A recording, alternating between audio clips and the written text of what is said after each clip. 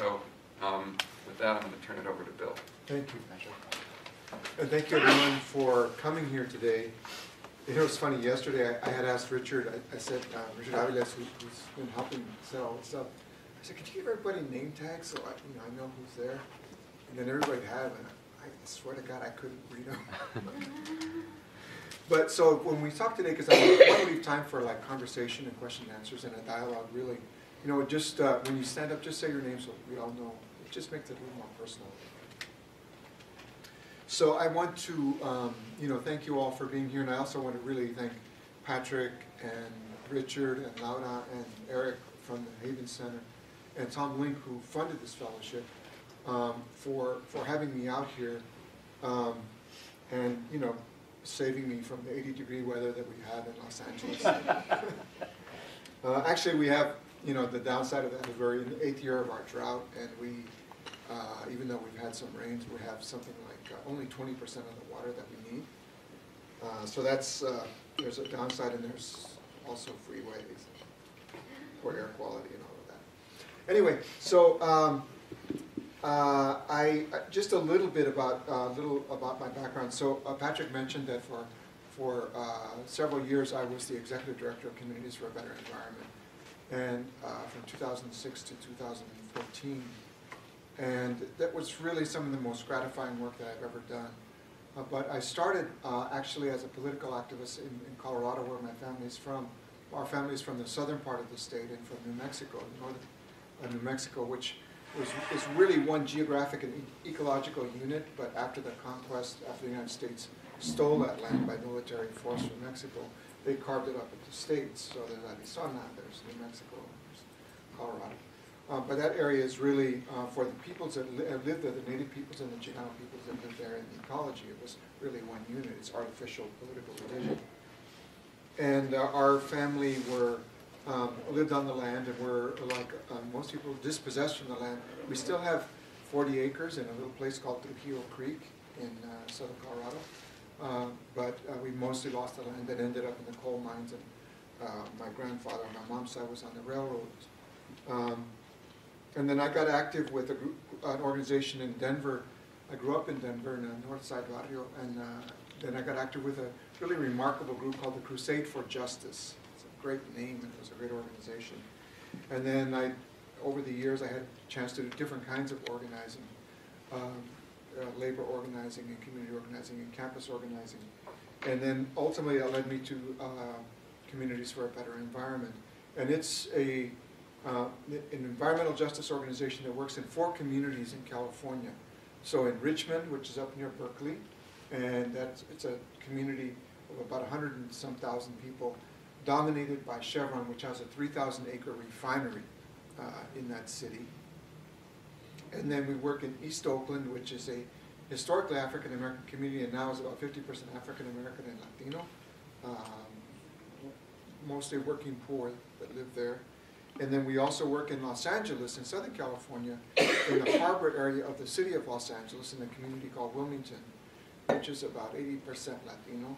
And then in the southeast Los Angeles County cities of Southgate and Huntington Park, which are also primarily Latino communities.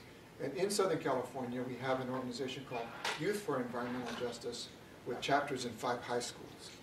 So that's kind of where our organization includes organizers and researchers and scientists and attorneys, and those work together on our campaigns. Those 3 sectors work together as what we call part of our triad. And I'm going to talk about the experience of that triad today in a campaign that we did in Richmond, California, when Chevron wanted to build a large project to start refining tar sands and dirtier grades of crude oil. And this campaign started in 2008, and it took about 4 years before we were successful in stopping the project. But a little bit about Richmond. Richmond is a relatively small city, 103,000 people now, and it, for many, many years, was a primarily white city. There's a small African-American community, historic African-American community in North Richmond, which is actually unincorporated, and extremely poor. It just has really bad socioeconomic indicators. But over the years, and a lot of the folks that lived in Richmond, a lot of these working class white folks, worked in or near in industries connected to Chevron's refinery. And these are union jobs. They were originally oil, chemical, and atomic workers, and then they merged with the steel workers union. So they were good jobs, and even now you can earn up to $100,000 a year in these jobs with overtime. But over the years, as folks actually accumulated some resources and bought homes and so on, they moved out of Richmond. So only about 7% of the workers in the Chevron refinery actually live in Richmond now. And as they moved, the composition of the city changed, the demographic makeup of the city changed, and it's now overwhelmingly people of color. And the largest community is Latino and then African American, and then there's a growing Asian community, which is largely Laotian.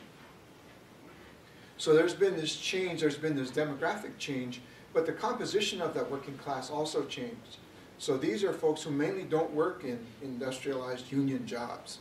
They mainly work in the service sectors, they work in low-wage construction, they work in, it's just those kinds. So they're also part of the working class, but they're in more poorly paid and unorganized sectors of the working class.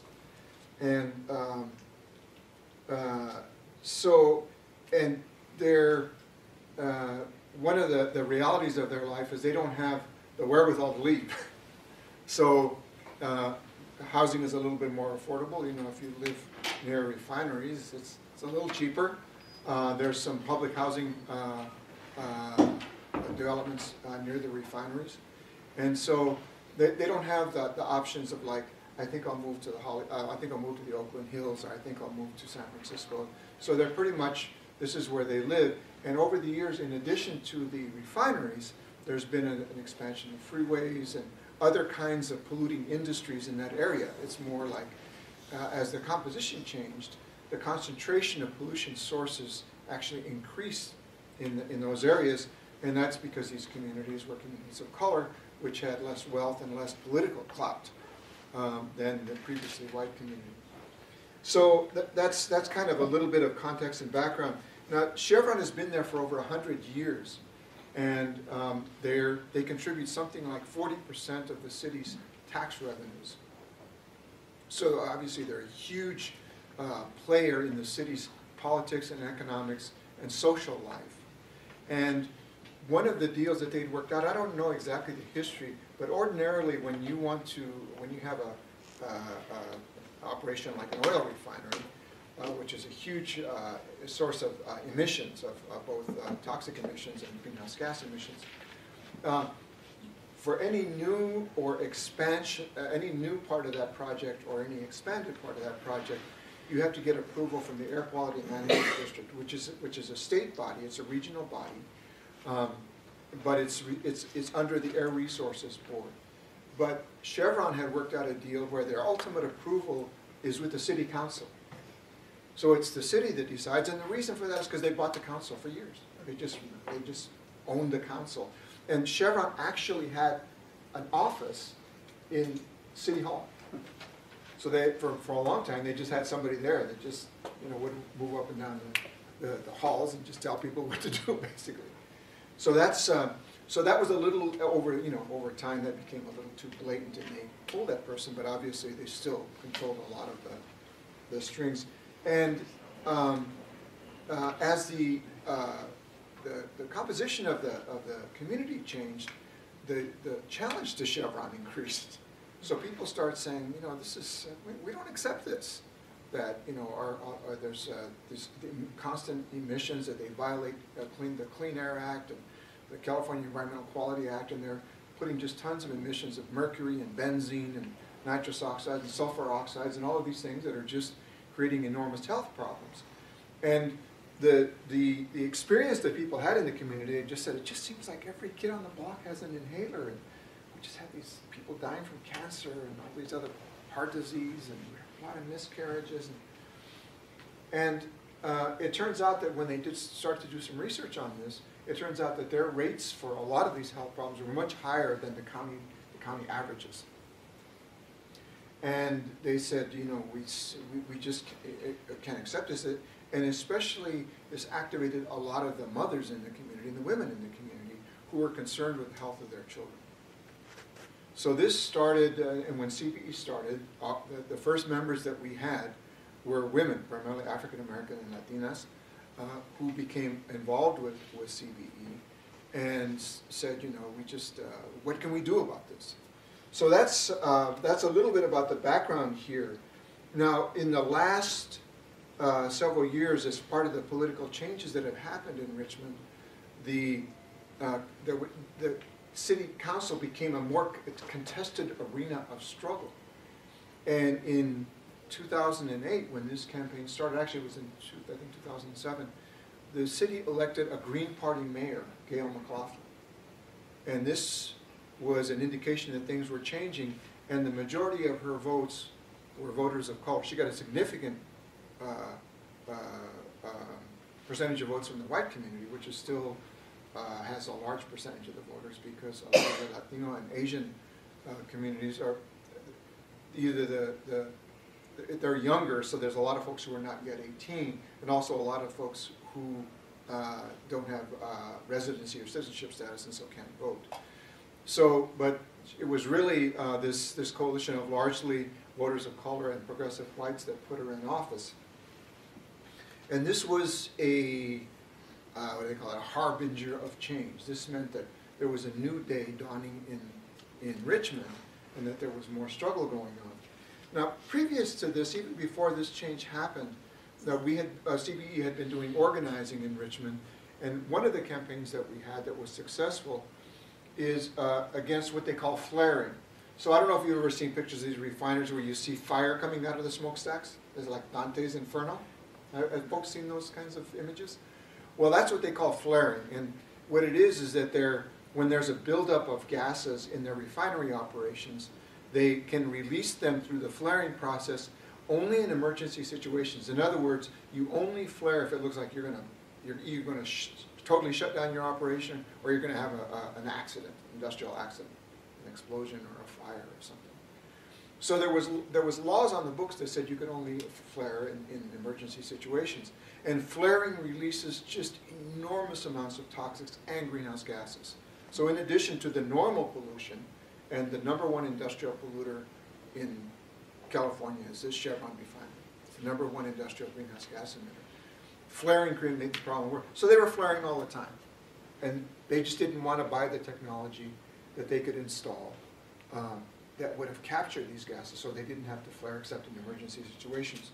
So CBE, so the community members said, you know, this, all the time, they just, you know, we get these things, we got a shelter in place, we can't go out, close your windows, close your doors. You know, so this was happening all the time. So we started a campaign, and our organizers work with people in the community to help get them organized. So we provide them like training on how the regulatory system works and all of this, and the fossil fuel system works, and then organizing skills. And then we have scientists that kind of look at like environmental impact reports or emission reports and provide technical information in an accessible form to the community. And then we have attorneys that says, here's the legal handles that you can use to help you in this particular case. So these three folks work together, but it's driven by the organizing.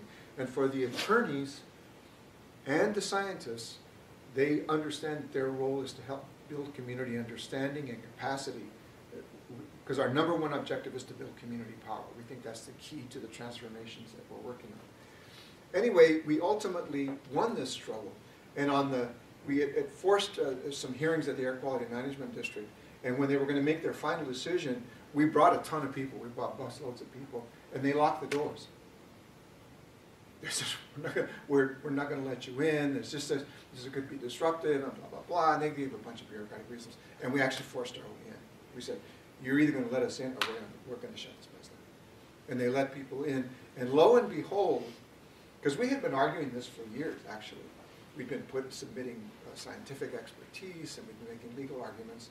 And when that room was full of a bunch of angry people, black, brown, and Asian, and white, yelling, and they testified with expertise, both their lived experience and the scientific and legal knowledge that we provided.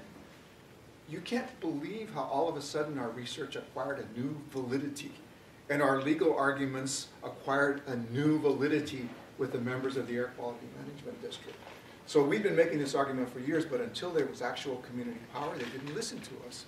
And they adopted the most stringent flaring regulations in the country. That was amazing. And those become the pattern. Once they're adopted, they become the pattern nationwide.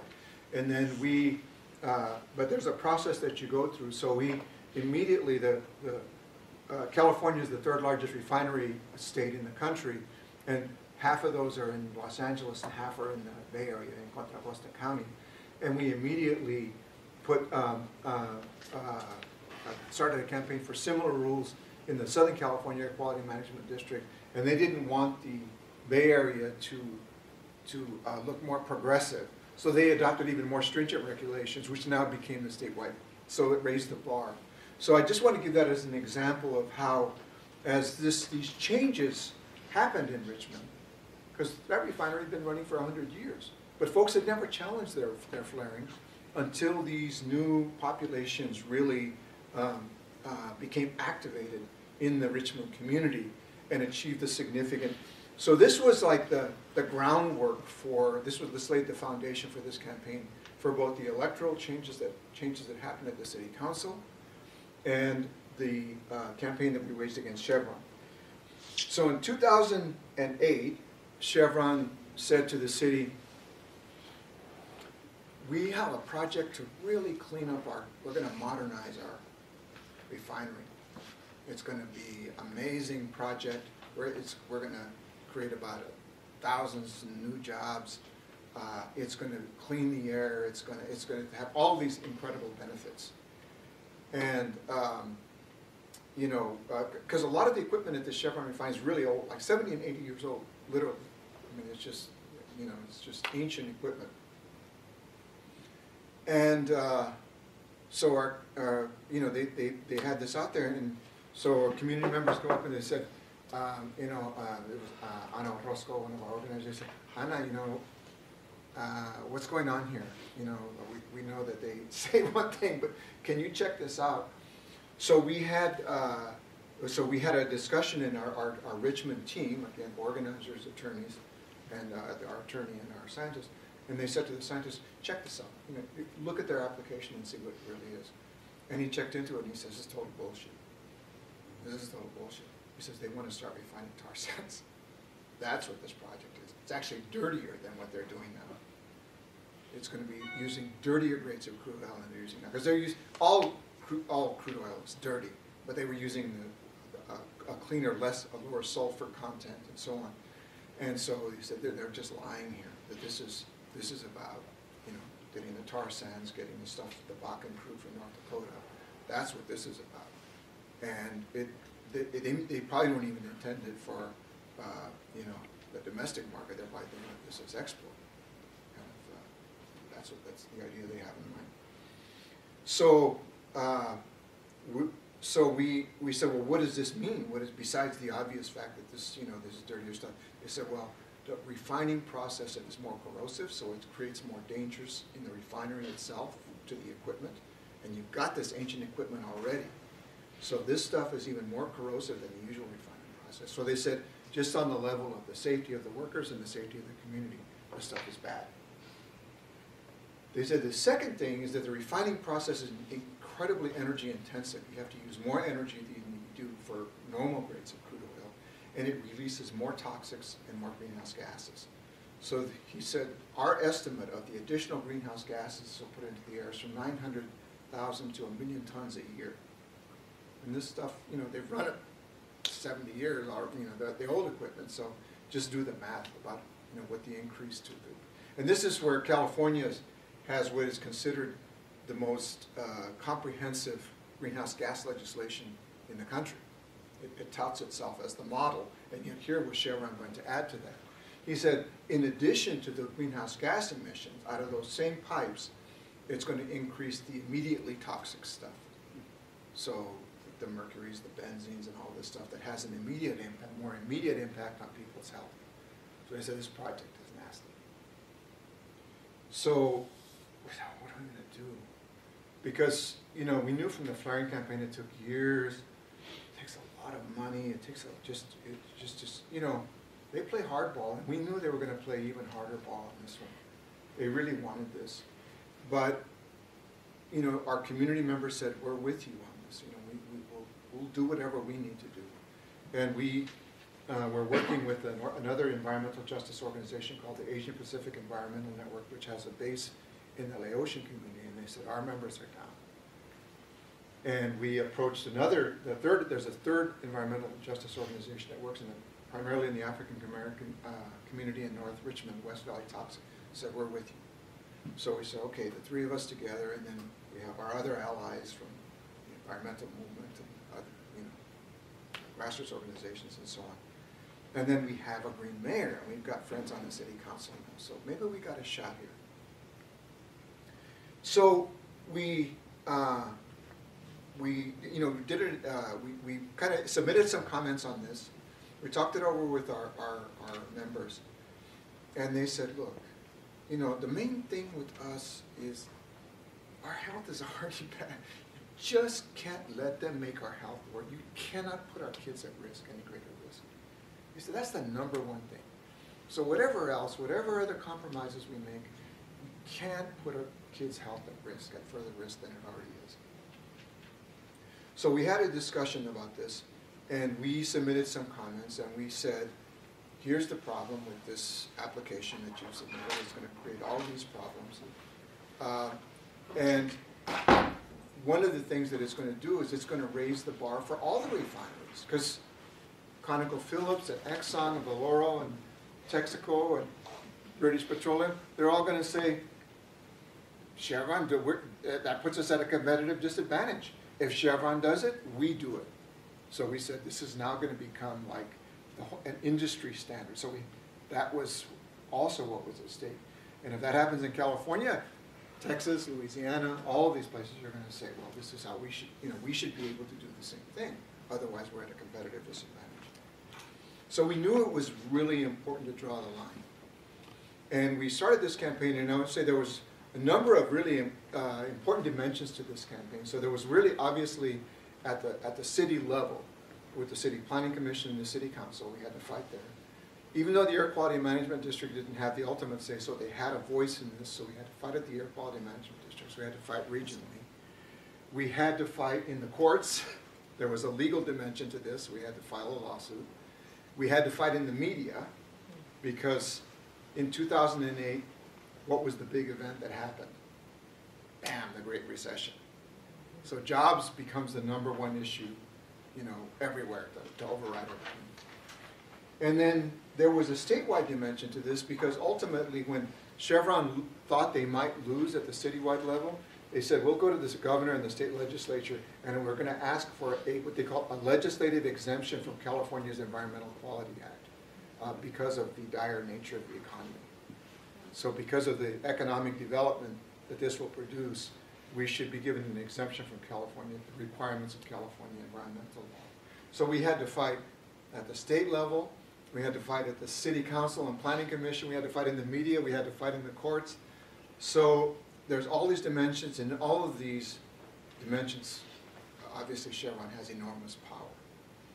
So I'll just give you an example. They were running full-page ads in the Contra Costa Times, which is the local newspaper there that goes to a lot of people.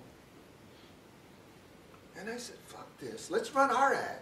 You know, we'll run an ad, we'll just get out there and we'll tell the truth. And so yeah, they're $10,000 a pop. I didn't know that. I thought, you know, New York Times would be $10,000. But so that's just the kind of resources that you needed to contend in that arena. And they have, you know, obviously huge legal departments.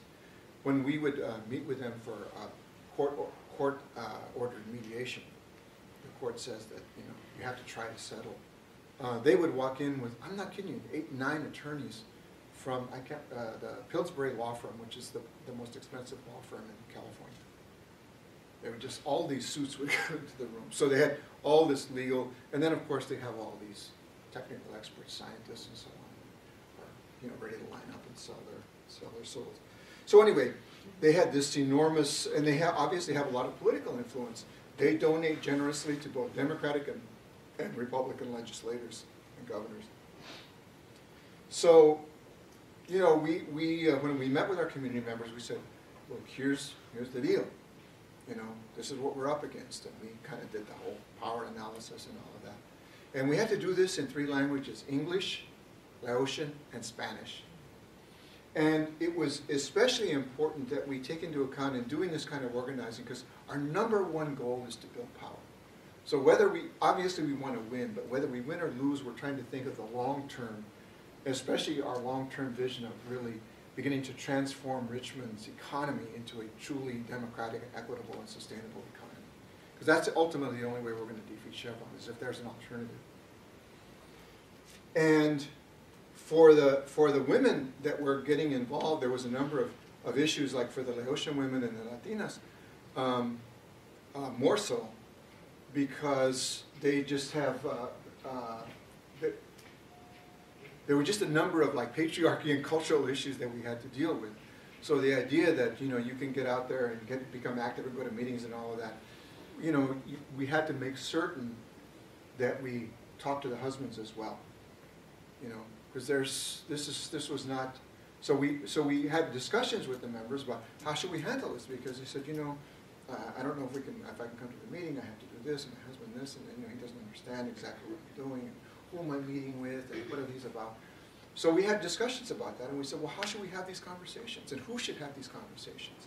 And then they said, I can come to the meetings and I bring my kids, so childcare becomes a very important dimension. And this is not like park the kids in front of a television. This is like community, valuing the children, seeing them as something really precious and essential. So the quality of the kinds of care we provided, when you have meetings, where you have meetings, accessibility, plus the language issues. So you take the most recent environmental impact report we had from Chevron was 10,000 pages. So our scientist, who's got already a workload up to here, has to analyze all of this and put it into, summarize it, put it into popular language, and then we have to put it into Laotian and Spanish. So these are the kinds of things that are absolutely essential for people to be able to become activated and involved. And the number one element of our organizing is to help liberate people's already incredible capacities. So their creativity, their courage, their ethics, their political sophistication, all of these things that society generally suppresses and holds back in people. Our job is not to do anything more than help people free those capacities and use them both individually and collectively to figure out strategy and tactics.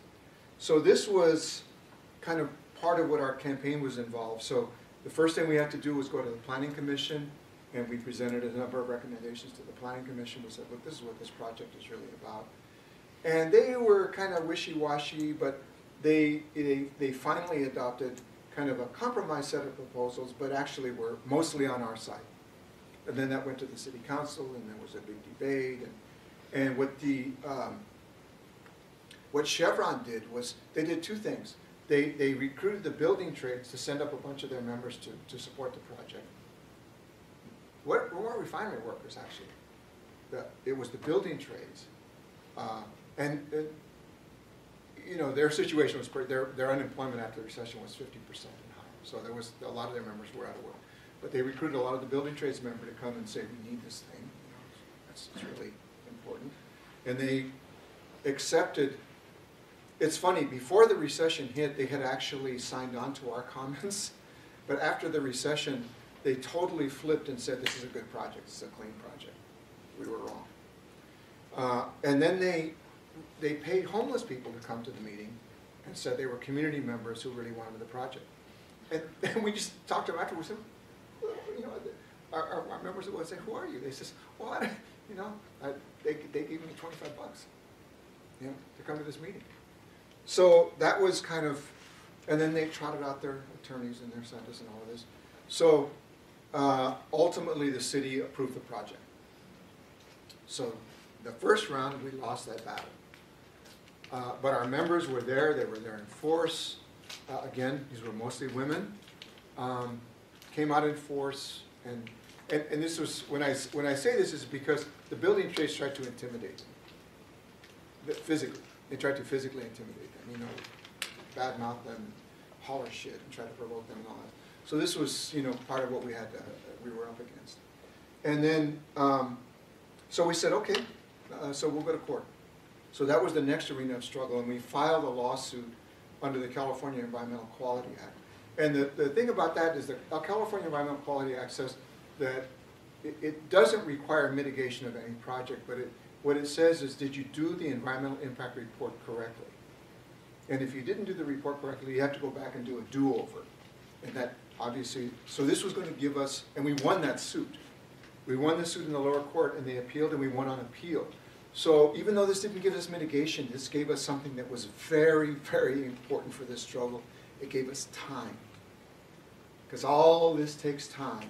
And we used this time to continue organizing. And in the meantime, the media, with the mainstream media especially, we were getting good coverage from Pacifica and alternative newspapers there. But the mainstream media was killing us with, like, you know, this is another example of the Enviro's irresponsibility. This is this great clean project that's going to create all these jobs in the middle of a recession, really going to help these poor folks in Richmond, and what are these folks doing? You know, this is another one example of irresponsibility of the environmental movement. So we had to deal with that from Contra Costa Times, from the San Francisco Chronicle, and San Jose Mercury News. You know, some of the local TV stations kind of parroted what they saw in the papers. So we felt we have to contend in that arena because, you know, that influences public opinion. So what we did was we sat down with our members and we said, okay, here's what they're saying. What do we want to say?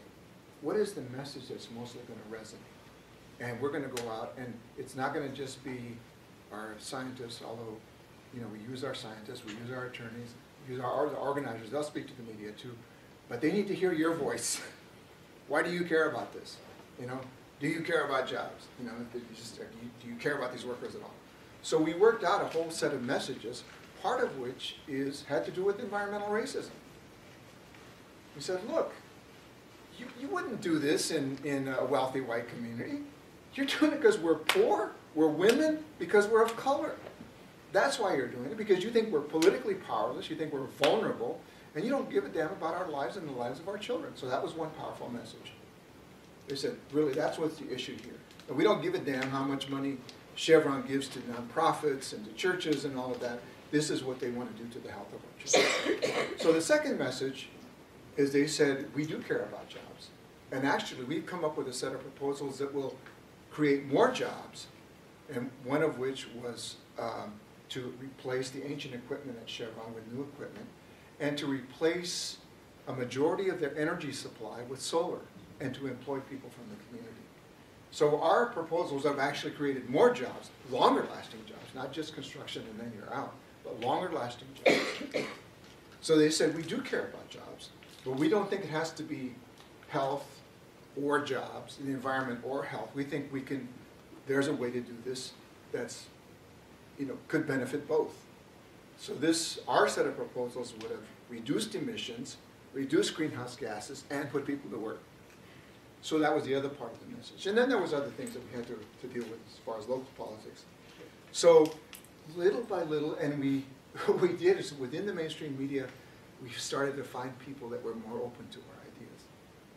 And our folks would spend hours with it, however much time they wanted. So if they would say, you know, well, we have questions about this technical stuff. Do you know what you're talking about? So we would tell our scientists, look, dude, you just got whatever it takes. You got to spend all the time it is. You got to break it down. And they would spend hours talking to these folks. So there was especially a woman reporter from the local public radio television station, KCT, one of those. She really got it. And she began to really say, I think there's another thing going on here. And I think, you know, our investigation shows that Chevron's double dealing here.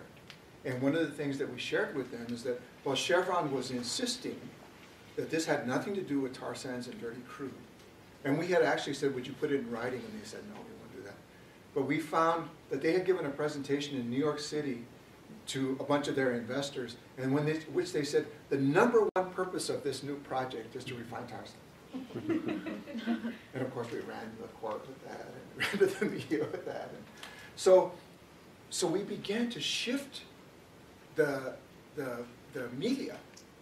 Their attitude began to change, their articles started to change, and ultimately there was an op-ed in the San Francisco Chronicle that said, this is a bad project, these folks are right. Chevron should either come clean and change the project in the way that would be really beneficial, or they should drop the project. So that was another arena in which we were fighting. So we beat them in the court, we beat them in the media, we were just kind of holding our own. And then when the elections came up, there was an organization called the Richmond Progressive Association, which organized a big campaign. Our members and others got involved, and we changed the city council. So we had the green mayor, and we split. The city council was split, 3, 3, and 1. 3 for Chevron, 3 for us, and 1 in the middle. So this was a whole new ball game because the one in the middle was more vulnerable. So this was another big change that happened. And then what happened was the court-ordered mediation didn't go anywhere. So we actually, I want to make another point just about labor, just so, because I said they didn't play a very good role in this. We met with the building trade unions several times, always at our initiative. We asked for the meetings.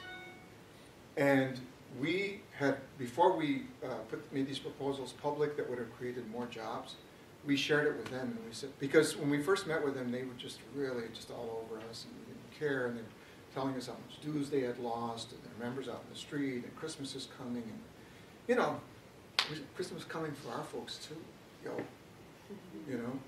And so we said, well, look, we're going to take you seriously, so we said, we're going to go back, and we're going to work on a set of proposals that we think actually can work. And we brought it back, and they rejected. Chevron will never do this. This is just totally unrealistic. You're crazy. We said, well, maybe they'll do it if we work together. If we walking in together, you all and us, that's pretty powerful. And they wouldn't do it. And there was an interesting kind of exchange because Sandra Saturn, this young Laotian single mother organizer for the Asian Pacific Environmental Networks, she was sharing with them some of the concerns from the community, especially around the high rates of childhood asthma. And she put this out there. She said, look, this is why this is so important to us. And this guy goes, I always hear this stuff about children's health. If those parents would make their kids walk to school instead of driving their lazy asses, maybe they wouldn't be so sick. I can't believe I heard this. And I got to say, when we met with them, so our delegation was primarily Black, Brown, and Laotian. They brought 19 people to the meeting. I think they were trying to intimidate us.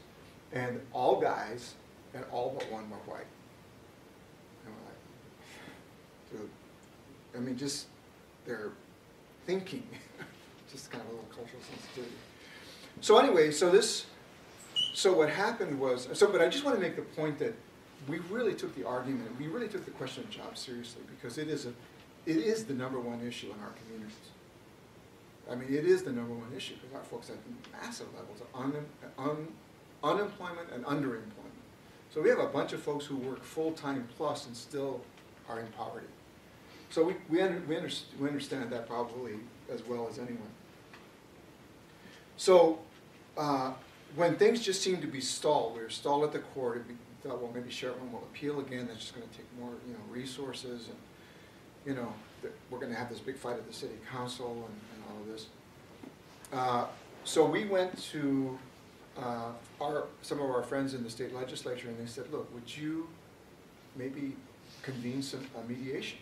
Would you guys do it? Because then maybe Chevron will take it more seriously, because they certainly didn't take the court-ordered mediation very seriously. So we went to the president of the Senate and the Speaker of the Assembly, and they said, yes, we will do that. So so they designated an assembly person named Michael Fuhrer, who was going to be the mediator, and they gave him some staff support, and they said, we will, you know, we'll hold the mediations in Sacramento, so it's outside of Richmond, blah, blah, blah, neutral site, and, you know, whatever it takes. So at first Chevron blew them off. They said, we ain't gonna do this. We're not gonna do this. And we're like, these are the most powerful elected officials in California. That shows you kind of both corporate power and arrogance, that they're ready to blow it off. But somewhere along the line, they just thought, oh, you know, we better do this. So they finally, after initially turning it down, they agreed to the mediations. And that's where, so when we went into the mediations, it was very interesting what the mediators did, what they did. And I don't know, you know, I don't want to question his motives. I think he's being very sincere. He kept saying, how much money, you know, if we set up a community benefits fund, how much would you want? And we said, you know, we definitely want to discuss that, you know, because this community needs resources. We definitely want to discuss it. But let's do that later. Public health first. Let's talk about the public health measures first, because that's exactly what our community is. Well, are we talking 60 million? So, you know, we just insisted. We said, no, we have to talk about the public health. That's the first priority from the community.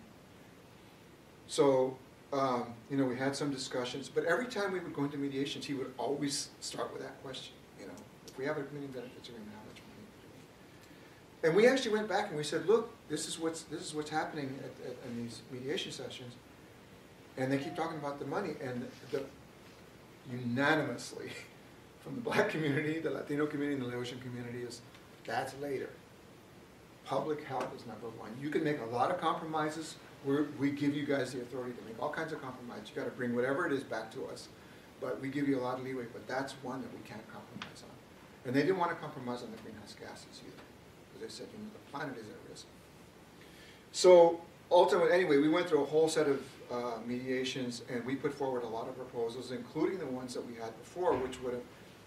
The funny thing was, they would have actually made Chevron's operations more efficient, as well as cleaning them up and creating jobs. But Chevron, I think their perspective was, we can't give an inch here, because if we give an inch, they want a mile, which is true. You know, we're going to leverage this victory for, you know, to continue. So ultimately, we went back and forth, and we tried different kind of compromise proposals, and finally we just we said, look, this is the bottom line. And while all of this was going on, our gubernatorial elections were happening, and Jerry Brown was running for governor again. And one day I get a phone call, and he says, this is Jerry Brown.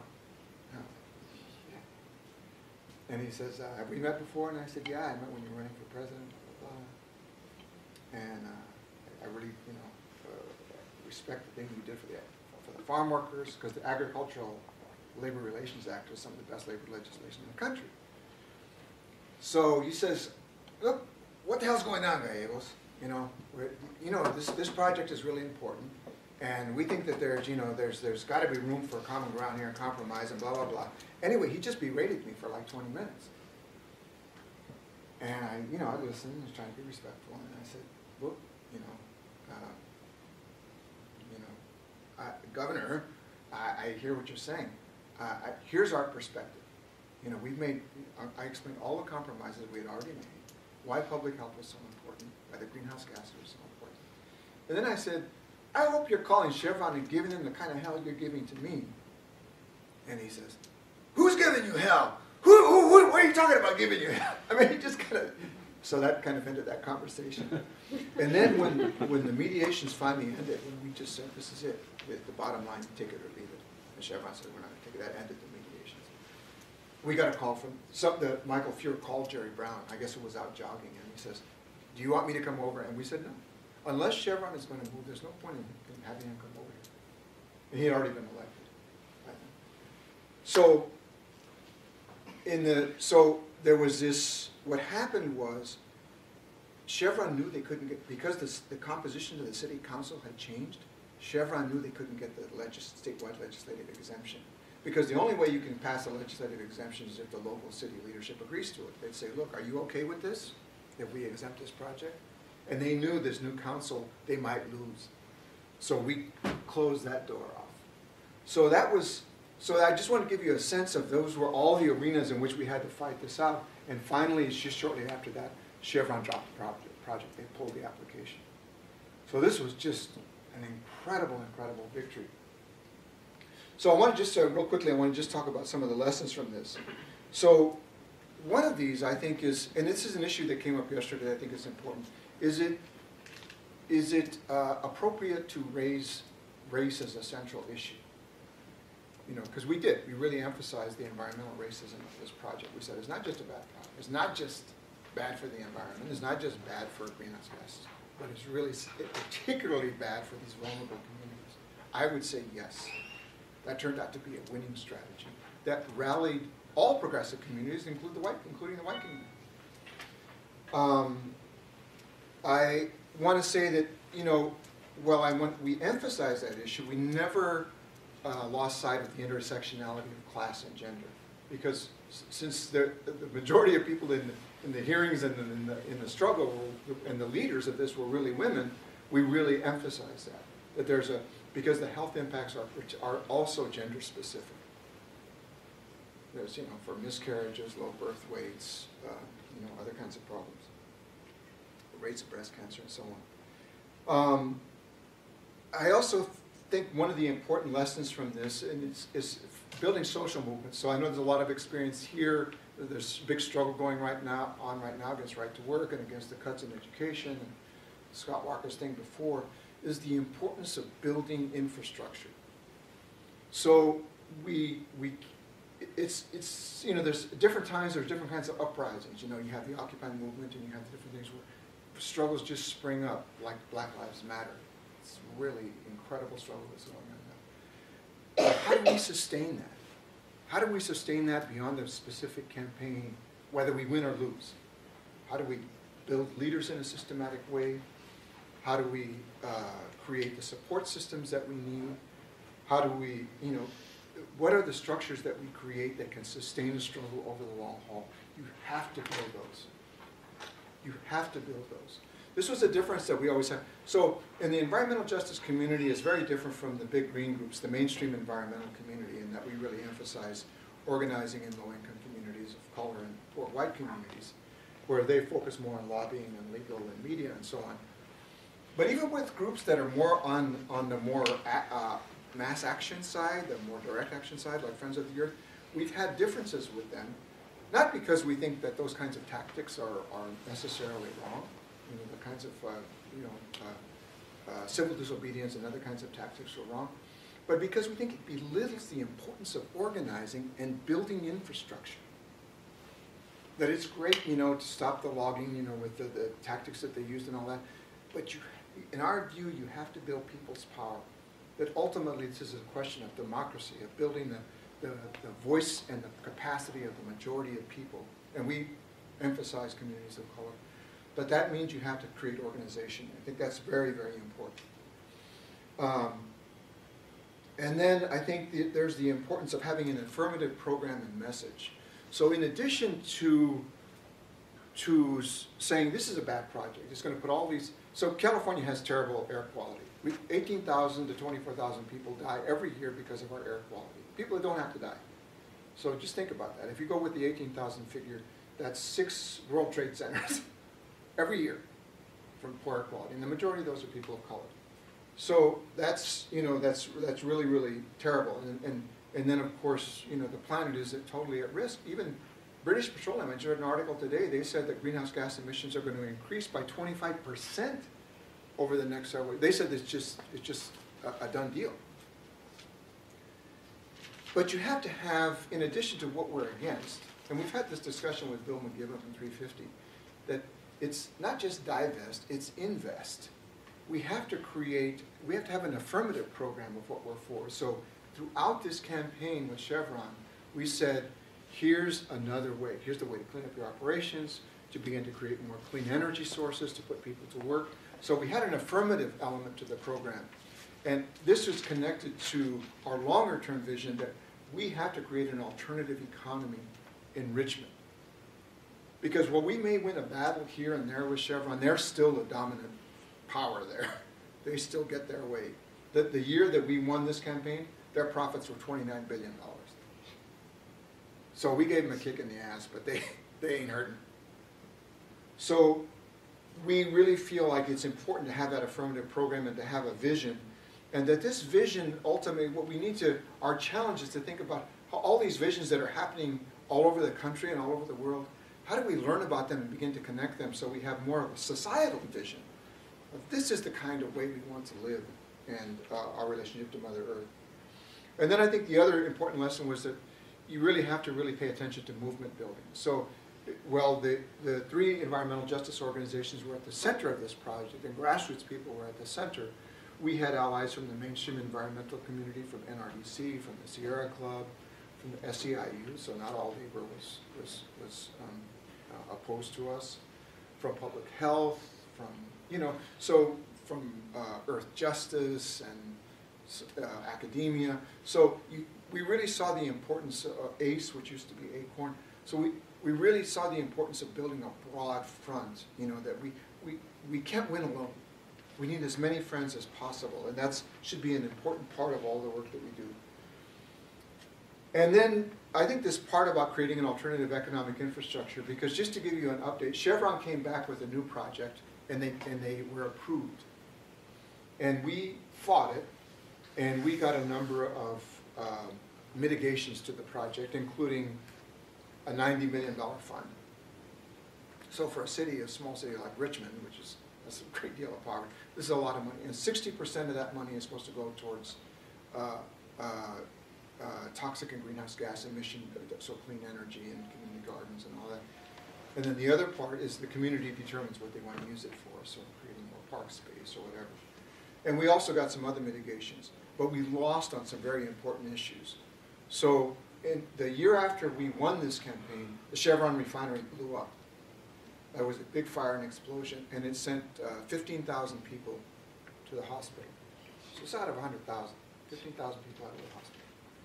So we had said that if Chevron is going to do this new project, the replacement of that destroyed infrastructure and all other similar infrastructure has to be tested to see if it's susceptible to the corrosive impacts of these dirtier grades of crude oil. And if it is, you have to use something else.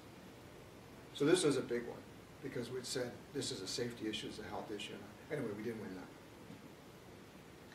So, and there's a long explanation to that, because this is a progressive city council that kind of accepted this norm. Actually, the planning commission had unanimously accepted all of our proposals, but the city council didn't. So the point I'm making here, though, is that Chevron still exerts enormous power, and then until we can create really a viable and sustainable economic alternative, we're going to be fighting these battles all the time. So that's it.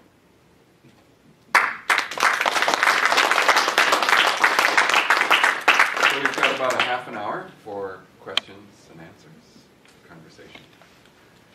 Anybody want to take the Yes, sir. What is the lesson for cultural distinctive communities that are facing these issues? Because I'm reflecting, for example, on the people in the state of Louisiana that faced the BP spill. BP paid all the workers and all the fishery communities. We went with the service learning program, it's called UW NOLA, in 2010. And we went with Wilma Subra, the environmental scientist. And she confirmed that she was shot in her home twice after she testified to U.S. Congress. And the communities in Louisiana could not mobilize because most of the people who would serve as witnesses were already under contract. People also at the lower 9 ward, after Katrina, there were $126 billion of federal funds given to the state of Louisiana, but none of these money went to the impoverished communities, African American communities. Most of the areas that were remodeled not even suffered any damages after Katrina. All the FEMA money was subject to a lot of corruption. We have here in the state of Wisconsin, the community mobilization because of the Crandon mine and the Oreo mined also by the Ojibwe communities was also limited because the grassroots movements didn't ally massively to them. And we have, in the Menominee Nation, for example, we have a conflict problem with European American communities surrounding the reservation that are contaminating the lakes because of the invasive species, the recreational boats, pesticides, etc. So what's the lesson for the communities? What the communities can do effectively when you have a scientist who support that is nothing else, nothing wrong happening, when you have governance that it's not hearing the constituents? What the communities can do effectively? Well, I think that's a very good question, and I would kind of throw that back on folks here from Wisconsin, and maybe Arnold, you could address some of what is going on there. The easy answer for me is obviously you have to organize people, and you have to build a movement but that's kind of a general prescription. What it looks like here in Wisconsin, I just don't know the conditions, and I don't know the situation and what's the organizing history here. Hi, my name's Arnold. I am a member of the Menominee tribe. Back, I don't know,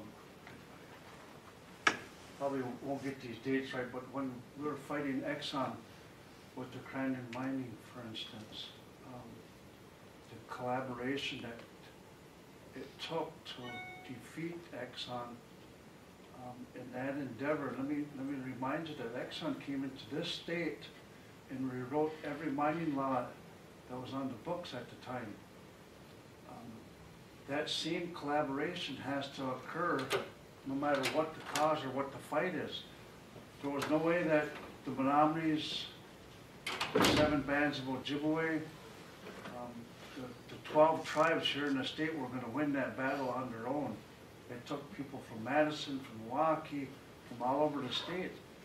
And I think likewise, the Menominees have been dealing with the effect of termination. We were terminated as a tribe.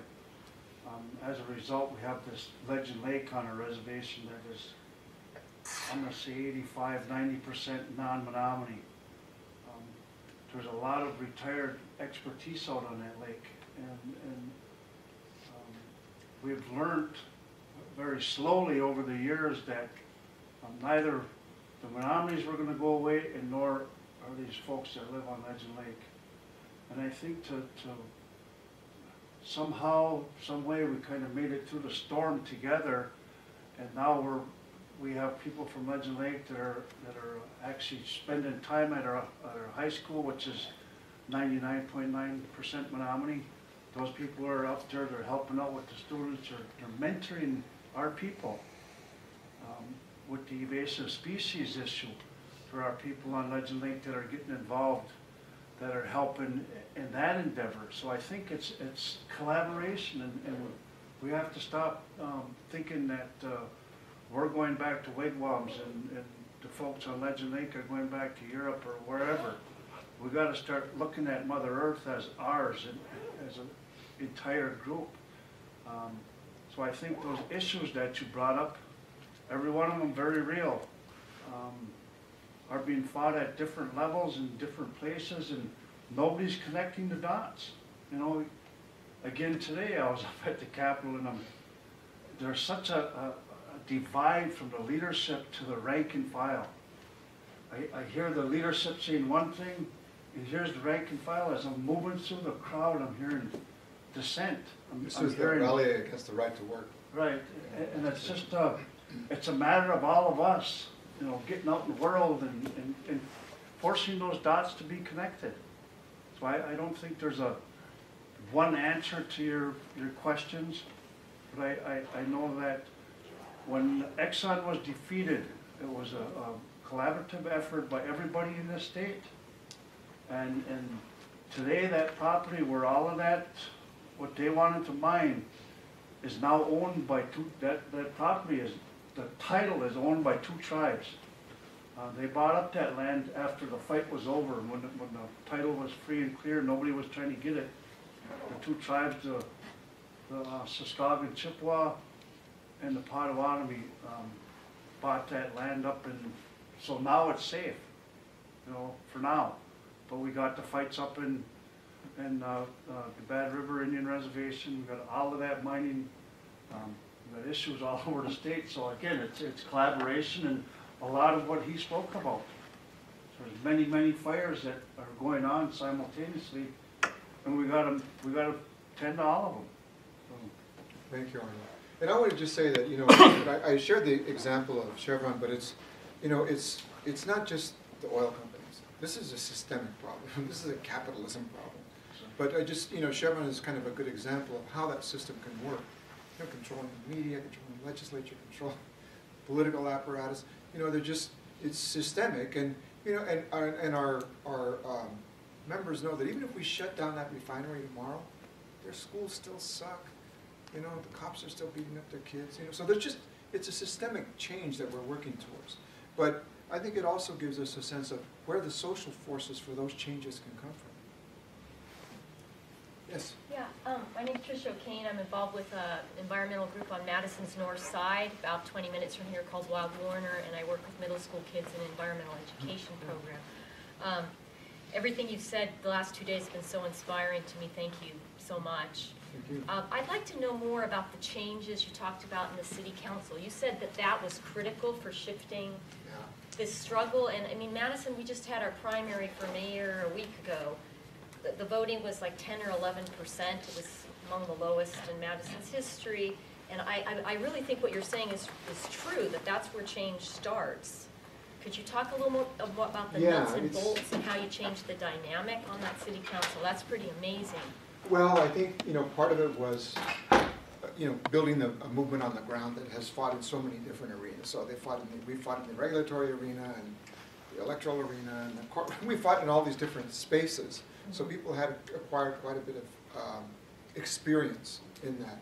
And then I think they saw this electoral, people recognized that there had been a change in the electorate. So there was a much greater proportion of Black, Latino, and Asian voters. And all the polling is consistent. When you poll African American, Latino, and Asian communities and Native communities on environmental questions, they're always way up there in terms of supporting strong government action, understanding, seeing climate change as a serious problem, much higher than the white community. So folks knew this. And so some folks said you shouldn't make Chevron an issue because they're so, you know, their economy, they're so much important part of our economy. But because folks had this lived experience of what Chevron did to their neighborhoods and their children. I mean, just imagine a 3,000-acre operation running 24/7. So that's the sound of trucks, of machinery, I mean, just the smells, everything is running all the time. So this was really kind of it gave us the capacity to contend in this arena, which is another arena that Chevron has controlled, and to really begin to say, these are the candidates we want. Now, ultimately, what we'd like is, because Gail McLaughlin is clearly the most progressive, is really grassroots candidates to be able to run. Because it's the same way. There's usually not a very high turnout compared to what it should be. But it also means that, you know, 1,000, 2,000 votes, you've got it. You know, it can be the difference. So that's kind of how we're looking at that. How do we use this arena to build power? Now, the interesting thing is, when the city council changed, we actually got a number of different, they got to adopt a number of different policies, and the city manager and the city staff would stymie them. They just wouldn't do them. Or they would come up with some reasons not to do it, or they put it at the bottom of the stack of their paperwork. So there is the kind of, you know, over the years Chevron had developed all these relationships with people. So even though you kind of get these political decisions, implementing them actually took a lot more struggle. Yes? How did you go about, or what would be a good way to find your friends, to make those connections with allies? Because even other movements as well, allies are the most important thing that you can have. It's what gives you strength. So that's a very good question. So just in terms of the building itself, the way we usually start is, let's say we have a meeting with our members. And let's say they're all sitting here in this room. We usually start with, okay, who do you know that we could talk to that would support us? So they usually start with family, friends, soccer club. So by the time you're finished with that discussion, you've got a list a mile long. And then we say, what business people do you know? What other organizations do you know? So we rely on our members first with kind of creating our list of both supporters and allies. So usually, you know, if they're active in their church, they say, well, I'll talk to our pastor. You know, if they know folks at a community clinic, I'll talk to the folks at the community clinic. And then, you know, we do our own what we call power analysis. So we try to say, okay, who's on Chevron's side, who's on our side, who's potentially on our side. So we do an assessment of the labor movement, we do an assessment of the green groups. And then from that, we identify folks that we think can be allies. So we do all of that as we're developing the strategy for our campaign. So, and then we have we usually, because we want, our organizers have to do a lot of it, but we also like our community members to get the experience of working with folks outside of their comfort zone. So we say, why don't you come with us with our meeting to the Sierra Club? Because we want the Sierra Club to have it, understand the direct voice of the people, not just through our organizers or through our attorneys or whatever. So we try to build that experience. And one of the things that we do is we say there's common interests and then there's divergent interests in any movement. And so there's going to be conflicts. So let's try to identify where like for example, our differences with the National Resources Defense Council. They're agreeing with us on this, but they may disagree with us on this. How should we handle conflicts that come up in the movement? Because that can kill a movement if you don't know how to handle differences. But we always try to educate our members about this. So I know how to do it just because I've been doing this for so long, but you want everyone, this is part of what it means to be a leader, to understand how to work with not only your neighbors and your friends, but other sectors of society. So we do pay a lot of attention to that, because you're right, we can't win alone. I mean, we've bumped heads hard with the National Resources Defense Council, but on this issue, they were with us. They had our backs, and that was really important to us. That made a difference. Because we don't have a base in the white middle class community. They do. Yes, sir. My name is Jonathan. I had a question about, I work at METC. I'm also a student there, and I work as a peer advisor for the TRIO What program. is that? A peer advisor? No, what is that, the group you work for? METC. I go to school at METC, but I Madison work College. Oh, Madison College, okay. yeah, I'm sorry. And I work for a TRIO program that's in METC, and it's to help first generation, low income, or students with disability to help guide them through school, Yeah. because they might never had that experience before. So they're taking this this load of like school, and they're working. They have kids, especially at technical college. Yeah. You have people from 18 to 80 years old, and they're trying to get involved in school. So that's a big step for them. And my big thing for them is to show that they do have a lot more potential. At school's a lot, but they still have a lot of potential energy to do stuff actively in the community. Now my question to you is, for those mothers that single mothers that have 2 kids, or they gotta work, what would you do for your community to empower them so they can be part of those movements, the Chevron movement? Because I see that big lack of. Well, there's other experience. Claire, you've done a lot of that kind of work.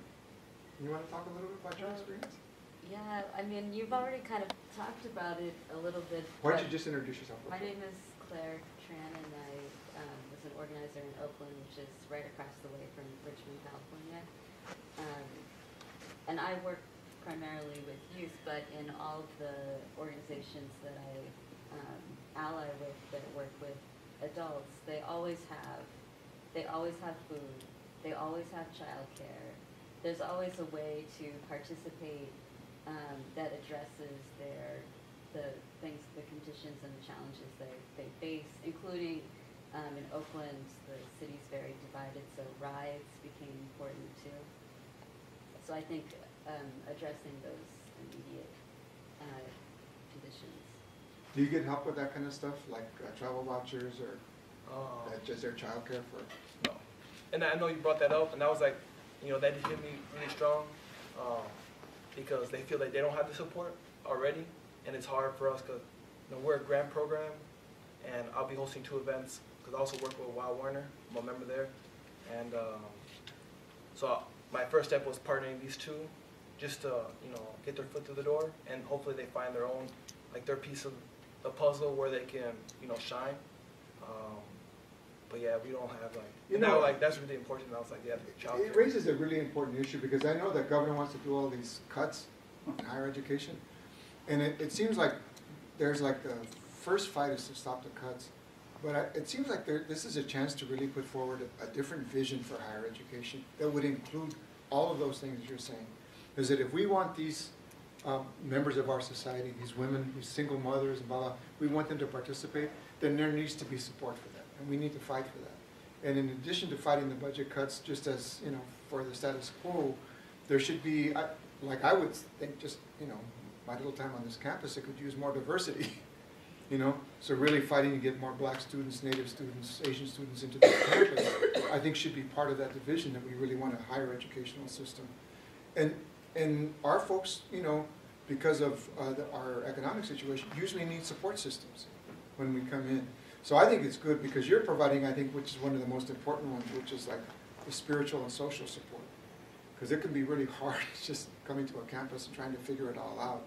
But you do need those things that Claire talked about, like, how do you get to class? How do you, get your kid to child care? How do you, all of those things.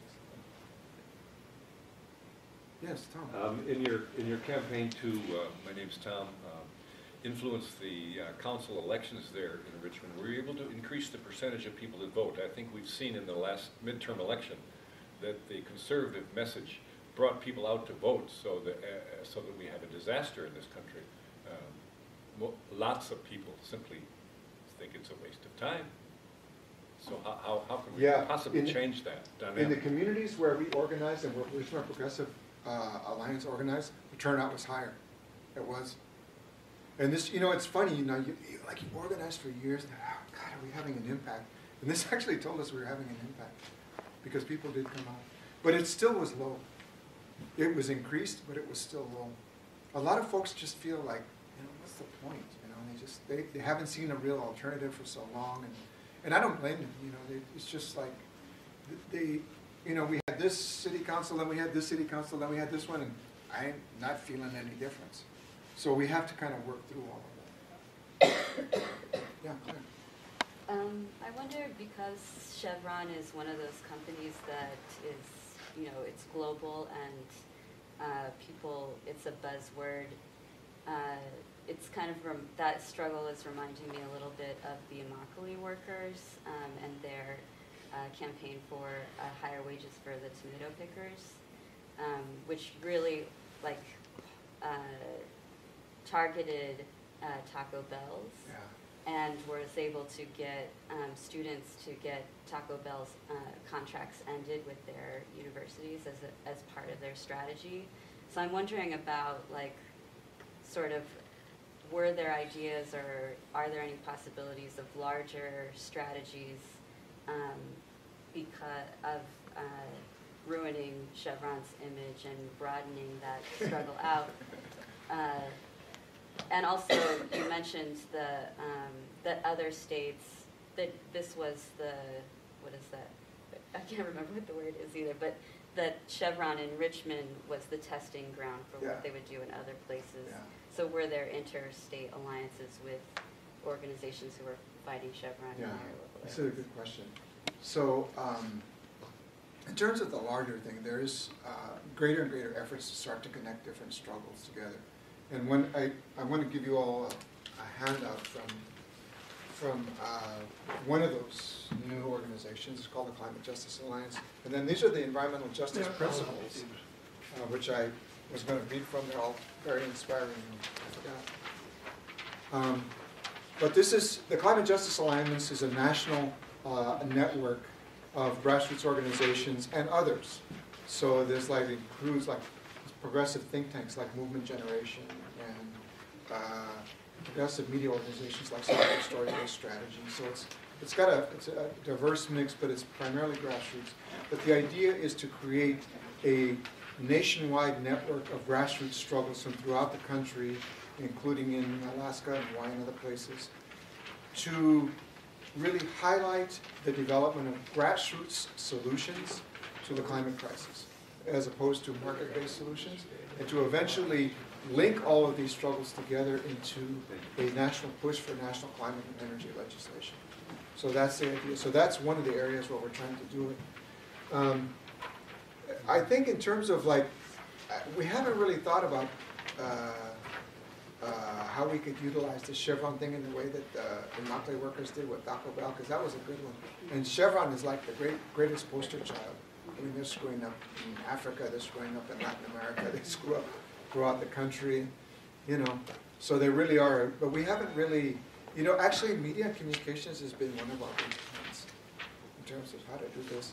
Now, I think I've been trying to encourage people to write a book about this whole Chevron thing, you know, a novel that could actually reach more people than like my case study.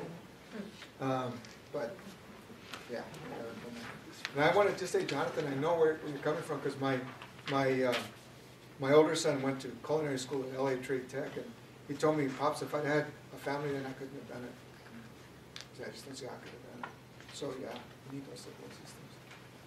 Do folks know what the Immokalee worker struggle is, by the way, everybody? Could you just kind of briefly just say what it was? Well, the Immokalee workers is mostly women-led Latino workers in Florida, and they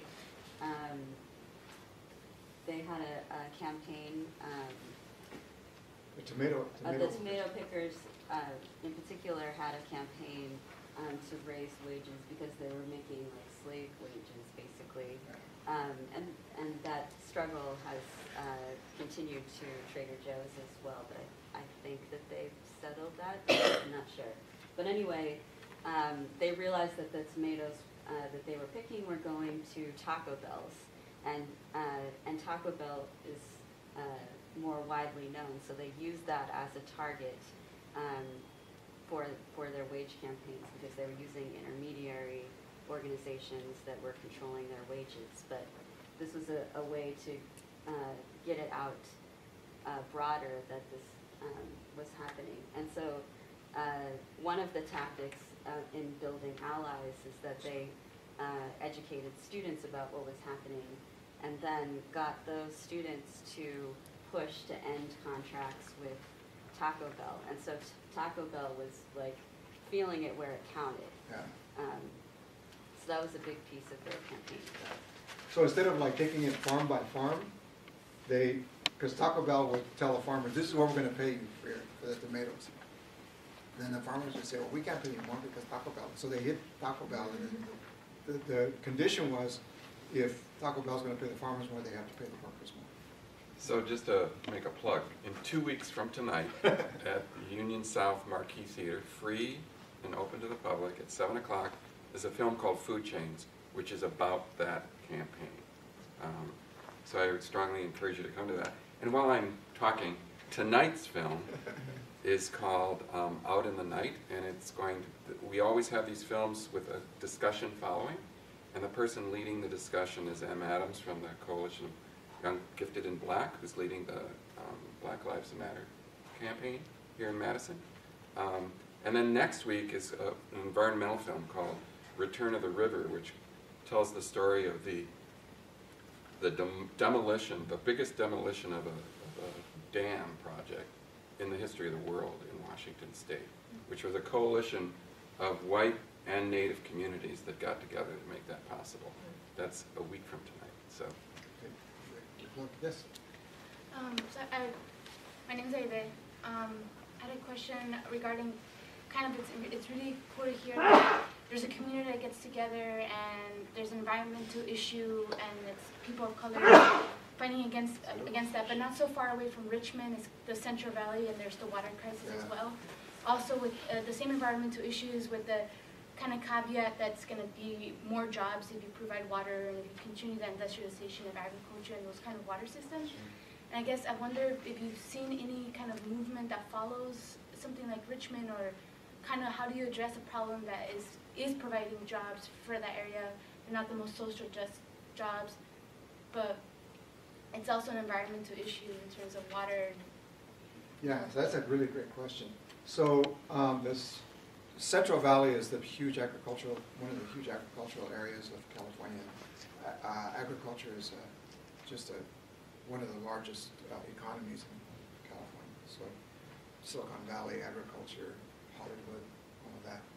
And there's a great organization that organizes in the Central Valley called the Center on Race, Poverty, and the Environment. You know that? Yeah. So and a lot of the organizers are ex-members of the United Farm Workers Union. So the issue she's talking about is the world has a water crisis. That's one part of the ecological crisis that we're facing. But California has a very severe water crisis. As I mentioned, even with all the rainfall and whatever else, we only have 20% of the necessary water supplies that we need right now in California. So some cities are actually having, these small towns are having to import water. And 70% of the water in California is used by agribusiness. So they have everybody in Los Angeles like, don't flush your toilet for the next week, stop taking showers, don't wash your car. That's bullshit. Nobody's wanting to touch agribusiness. And finally the crisis becomes so severe that now people are starting to say, well, maybe we have to change the policies. So this is another example of where the capitalist system works in such a voracious way because agribusiness has had no legislative mandate to conserve water, so they just waste it like crazy. And what they're not just wasting in the most horrendous ways, they're poisoning with pesticides and herbicides. So this is really where the center, if you want to know where the central area where you need to solve the water crisis, and it is folks in the Center on Race, Poverty, and the Environment, the United Farm Workers Union, irritated residents of the Fresno. I can't remember their name exactly, but there's groups out there that are actually, there's the Environmental Justice Coalition for Water that have been pushing this for years, and finally they're starting to get some traction. But we'll see what happens. Even Jerry Brown has said maybe we should think about it. Did he call you?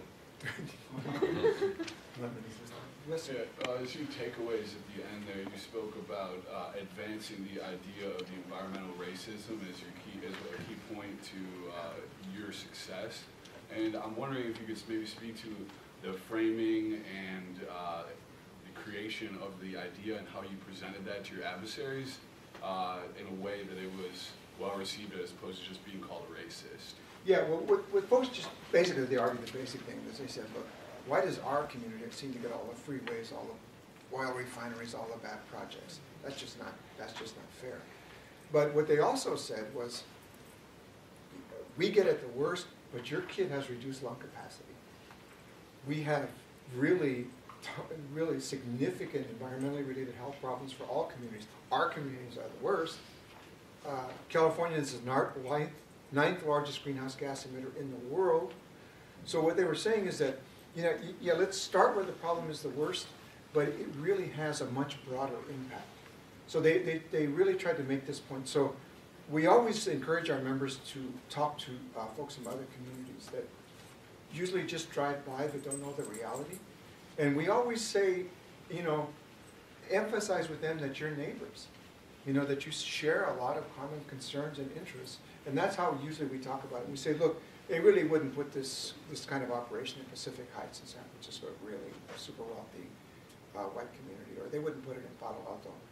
So, but they should put it anywhere. It's not like we want them to put refineries in Palo Alto.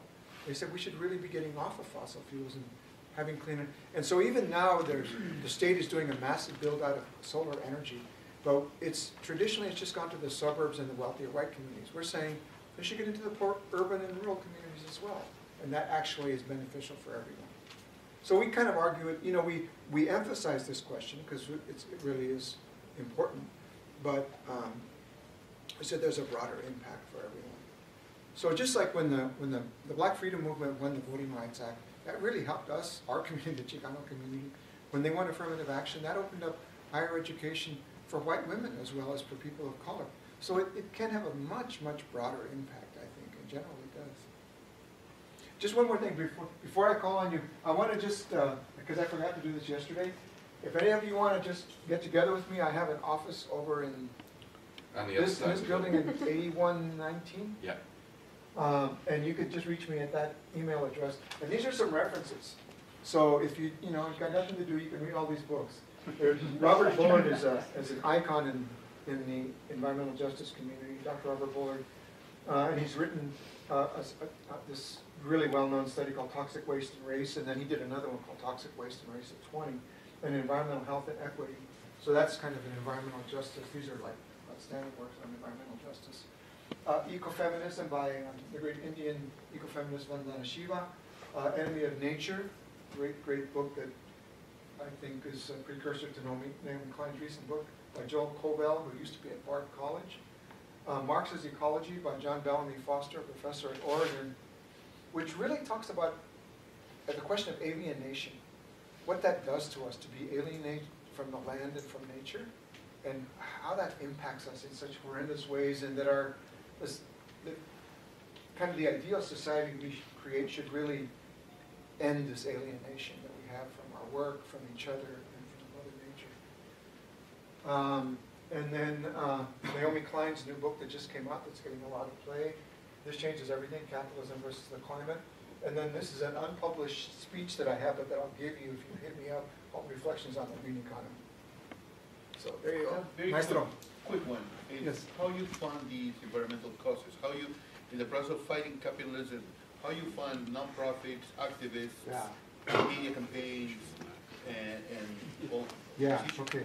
So that's a good question. So how do you fund this? So Communities for a Better Environment is a nonprofit. We're what they call a 501c3. We're a nonprofit organization, which means we're not supposed to do electoral work. Or we're restricted from doing certain kinds of electoral work. So we have to be very, very careful about that. But, and we get, our legal department is funded through lawsuits.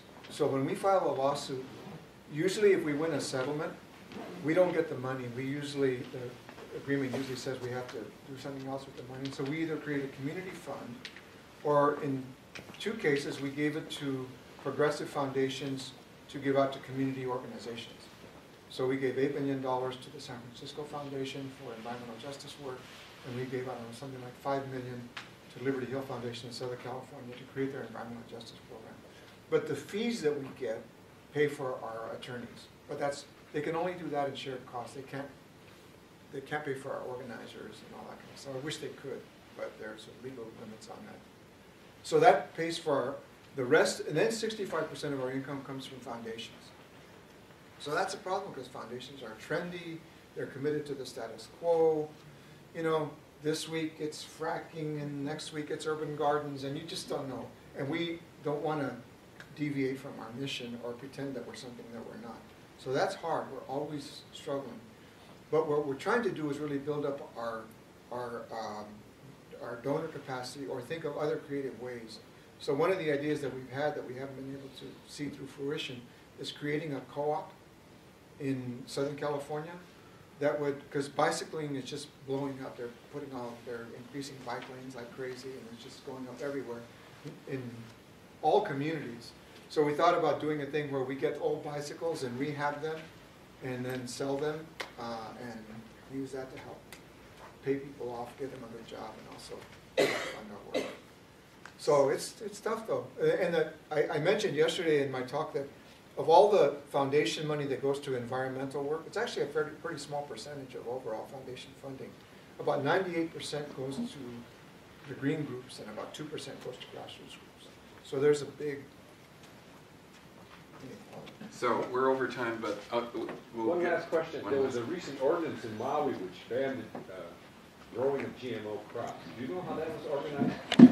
Must have been indigenous people, basically, that voted for that ordinance. I know there's been a pretty consistent Hawaiian sovereignty movement, the movement for Hawaiian self-determination, but I don't know that particular story. Is anybody familiar with that?